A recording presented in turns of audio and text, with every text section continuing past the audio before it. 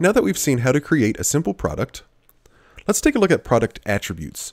Product attributes are additional pieces of structured information that you want to provide the user regarding any given product. So we'll take a look at this regarding our sunrise mug. So go back to your catalog, which again is at Products and Catalog. And where we have sunrise mug, we're going to click Edit. And up here, you'll see we have the option to add an attribute. We're going to click that button. And you'll see we have a couple attributes we can add just right out of the box: color and manufacturer. For our sunrise mug, we're going to add a size attribute. We're going to do this by clicking Create New Attribute. And other examples of attributes that you might have are for maybe a clothing store. You would definitely have clothing size, maybe color, things like that. It's again pieces of information that are going to be very important to the customer that you can provide in some sort of well-structured fashion, as opposed to the more generic, maybe the more subjective description that we already placed for the product. So this attribute, once again, is going to be size. We're telling the customer, with this new attribute that we're creating, what the size of the mug is. We have a couple different input types we can choose from here. We have text field and text area. We can make this have to be a date. We can make this be a simple yes or no. Maybe we would put whether the mug comes with a lid, yes or no. We can have a drop-down menu. This will give us, on the back end, just only a list of predefined options that we have ourselves predefined can be selected for this particular attribute. So if it was, again, to use the clothing example, we might have a drop-down menu that says small, medium, large, extra large, something like that. And we have a few other things as well. The difference between text field and text area is basically just a larger version of text field. Right here, where we typed in size for the attribute label, that's an example of a text field. But if you remember earlier, the larger box where we typed in the description for our product, that's an example of a text area. So to type in the size of a product, we don't need lots of space, so just a text field will be fine. We can mark whether this is going to be required. We're going to say no. Now we're going to open up the Advanced Attribute Properties group. We're going to use the attribute code blank. This is for internal use, almost just kind of like machine use for the website. You can customize this and change this to some specific code if you want, but we're not going to worry about that ourselves. For scope, we can have this apply to our store, or the whole website, or everything. We're just going to stick with store. In most cases, that's going to be the option that you want to go with. Of course, if you're running a site that has multiple stores and they're all clothing sites, for instance, you might want to go with website, and that'll allow you to use this anywhere. But for us, it doesn't really matter because we only have one store on our site anyways. I'm just going to stick with store view. We can set a default value if we wanted to. So if we think that maybe 90% of our products are going to be a size of 8 ounces, we could type that, but I'm not going to have a default. We're just going to leave this blank. Unique value. In most cases, you will say no to unique value.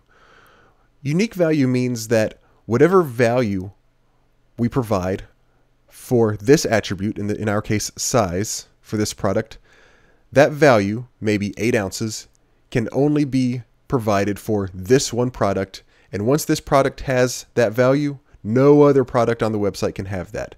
This is useful for, in other cases, to use an example outside of e-commerce, for email addresses, for user accounts. If someone is setting up a user account, of course, they're going to provide their email address. You don't want 2 different accounts to have the same email address. That's going to cause many, many problems. So that would be an example of a case where you want a unique value, again, outside of e-commerce. But obviously, there's a very high chance we're going to have more than one mug that's going to be, again, 8 ounces in size perhaps. So we don't want this to have to be a unique value. That's only for very specific attributes. Here we have input validation for store owner. This is to make sure, if you want to, that the type of information that we've provided for this attribute matches up with what we expect. In other words, you'll see we have a few options here. We can have no validation. We can make sure that this has to be an integer or a decimal number or an email.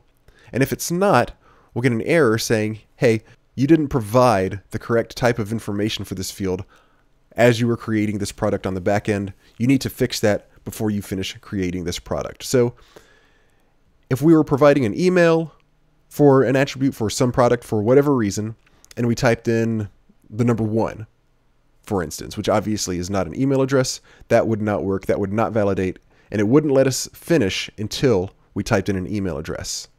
In our case, it's going to kind of be a combination of numbers and letters. We could stick to this, but I'm not going to worry about validation for simply typing in the size of the product, so we're going to go with none. Now we have add to column options down here. This may be a little bit confusing. Basically what this means is whether the size attribute is visible in the admin's panel table on the back end. So when we see a list of our products, such as on our catalog page, this determines whether the size will show up as one of the things we see in that table. We'll keep this as yes.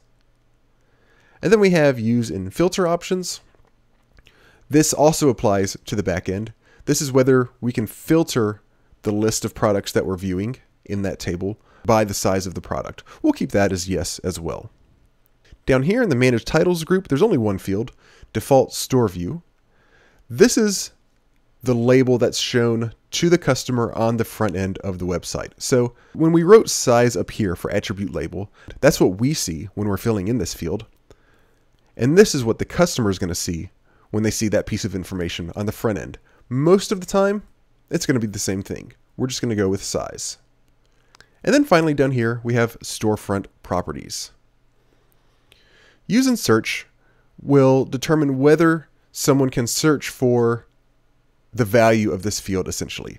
If we expect the customer to be performing a search on our website for the size of a product, we would say yes. And then we have another few options that we can choose from down here. I don't think in our case, most customers are going to be typing in 12 ounces or 10 ounces in the search bar. If anything, they're going to be typing in mug. So I'm not going to worry about using the size for searches. Comparable on Storefront will include this attribute when a visitor is doing a product comparison on the website. When they're comparing the two products, do we want the product size? If they're comparing two mugs, do we want the mug size to be included in that comparison? Probably so, because if they're trying to decide between two mugs, then one factor that's probably going to play into that decision is how much coffee the mug can hold. So we'll say yes. Now we have a couple grayed out options here regarding layered navigation, as you'll see. Layered navigation is where you can have options for customers to filter what's being shown on a given list of products. Going back to our clothing example, you may have seen this on clothing websites, where you'll have a page full of lots of different types of clothing, and then maybe over in the sidebar, you'll have a list of things you can filter it down by. You can maybe filter it by size, by color, by style, things like that. This determines whether we can do that for this attribute. You can only use layered navigation, however, for drop-down, multiple select, and price input types. Since ours is simply a text field, we can't use layered navigation. So that's irrelevant for this specific example. Use for promo rule conditions. This is if we plan on running any type of promotion that may involve the value of this attribute. We're probably not going to be running any promotions that say this mug has to be of a certain size for this promotion. So I'm just going to keep this as no. Allow HTML tags on Storefront. That's asking us whether we want to be allowed to type in HTML tags when we're filling in the value for this field. Maybe we want to make something in bold or italics. We probably don't want to do that for simply typing out the size of a product. So I'm going to say no here. We'll just keep it in plain text. Then we have visible on catalog pages on Storefront. This is simply to include the information for this attribute on the product's additional information tab. This is kind of the main reason you want to use attributes, again, for providing more information to the customer. There are some attributes that you would want to be purely internal for various reasons, but again, in 99% of cases, we're using attributes to provide more information to the customer. That being the case, we want this to be marked yes. If we mark no, it's going to hide this attribute from the customer, and they wouldn't be able to see the size. So we're going to keep this as yes. Used in product listing will determine whether, when we have a big list of products, whether this value shows up in that list. When we're listing products on our website and someone's maybe scanning through all the mugs, I think they're mostly going to be looking at the visual image of the mug as well as the price. Size is going to be important when they're determining finally whether they want to get this mug or not, but I don't know if it's necessary to include that on the list itself. So we're going to take that off. So again, this is for the actual page that the product shows up on. This determines whether this attribute is visible when the product is part of a list of multiple products, and I don't think that's necessary. Do note that this depends on the design theme. In some cases, the design theme will override this, and even if you mark yes, it might not display it. Finally, we have used for sorting in product listing. When we list our products in various ways, you've probably seen this as well on other websites, we can have a drop-down box that allows the customer to determine the way, or the order rather, in which things are listed and how they are listed. So maybe it's by alphabetical order, by price, and so on and so forth. We can choose whether we want to list things by size. I don't know if it's necessary to do this in this case. I suppose it's feasible that someone might want to be looking for the largest mugs compared to the smallest mugs, but I'm going to keep this marked as no. And with that all finished, we're going to go back up to the top, and we're going to save this attribute. So we've done that, and we're back to our Sunrise mug page. With that saved, we're going to scroll down a little bit, and now we have a new group here called attributes. We can click on that and expand that, and that now has all of the attributes that we've created and added. Right now that's just size, and now we can type in the size of this mug. Let's say this is an 8-ounce mug. We can type 8 ounces, or we can type 8 OZ. Again, there's no specific validation going on here, so essentially we can type whatever we want. I'm going to use this format, 8 OZ period, and then I'm going to save the product. Once again, since we've made a change, we need to go to our cache management to refresh the relevant caches. We'll see that in this case, it's our full page caching, or our page cache rather. We'll select that, make sure we have refresh selected, and then click submit. And everything's refreshed. Now, if we click on our account, we have an option to go to the customer view. I'm going to open this in a new tab so I don't lose where I am on the back end. And again, right now we don't have a great way to find our product besides just doing a search for it. We'll fix that later, but for now, we'll just type Sunrise. And here's our product. Let's click on that to view the details. And of course, we're taken to the screen for the product. We see its price and everything just like we did before. Now, however, in this box where we have our details, notice now we have a more information tab. This was not here previously. If we click on that, it'll show any attributes that are supposed to be shown on the front end to the customers.